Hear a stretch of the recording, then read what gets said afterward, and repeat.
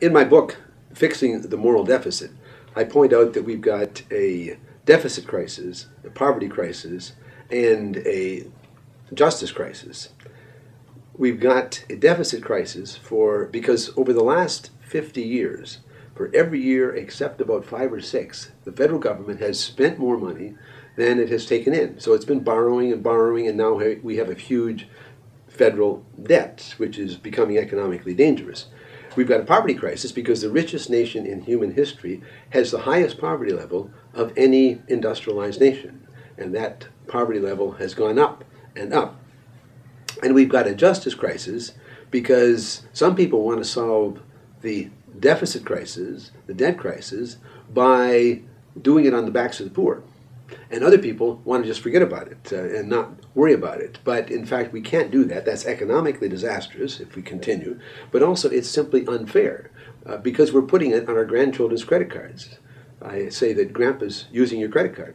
And that's just unfair to ask our grandchildren to pay for what we want now, but won't tax ourselves to, in fact, enable the government to provide. Now, when you think about what to do about those triple crises, you need to be clear on biblical principles, and you need to be clear on key facts.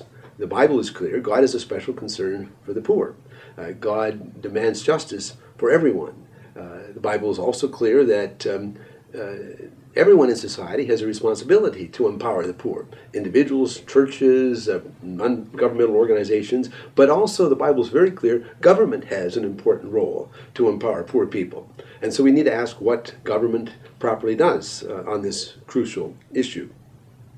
The facts are especially important, and one is especially crucial, and that is that we have more inequality in this nation than at any time since 1928. The richest 1% own 90% of all the wealth in this country. And over the last 30 years, the poor have actually lost ground, but the rich have gained enormously. From 2003 to 2007, 2/3 of all the growth in income in the whole country went to the richest 1%. That's simply unfair. We need to change it. Most Americans agree that's unjust. So what do we do?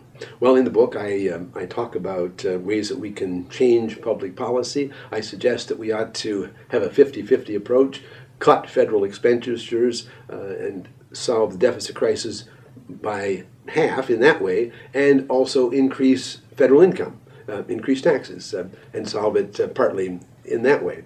And I talk about how to do that. We're going to have to make some changes in Social Security and in Medicare and Medicaid, and get rid of programs that don't work, and get rid of duplicative programs.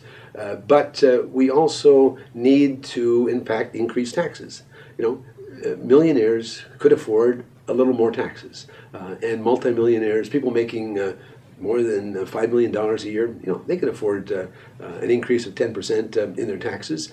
All of us, I think, should pay some, and I've got a proposal for saying how anybody who files federal income taxes ought to have a modest increase in their federal taxes, but the people with the greatest wealth ought to have the heaviest burden. So what do you and I do? In the back of the book, I talk about concrete things that we can do. You can go back and look at the hundreds and hundreds of biblical verses that talk about God's concern for the poor. You can get a copy of Fixing the Moral Deficit and decide to have a little study group, some grandparents, some grandchildren, and some people in between, and study the book and talk about it for a few weeks. You can go to your pastor and say, could we have a study group in our church and work at this? You can make sure you're registered to vote. You can read the newspaper and keep an eye on these things because this is current in terms of American politics. Our politicians are talking about it. We'll be talking about it. At my organization, Evangelicals for Social Action, we're working regularly on this. We have a whole program called Demand Economic Justice. There's a call for intergenerational justice on that. You can come and sign that. Just go to evangelicalsforsocialaction.org and sign that statement. You'll get regular updates if you sign up for our e-epistle. And if thousands and thousands of people join together, our politicians will have to listen. And we can, in fact, change things. We can fix the budget deficit without doing it on the backs of the poor and we can fix it in a way that's fair to our grandchildren. We must do that. Please join us. Thank you.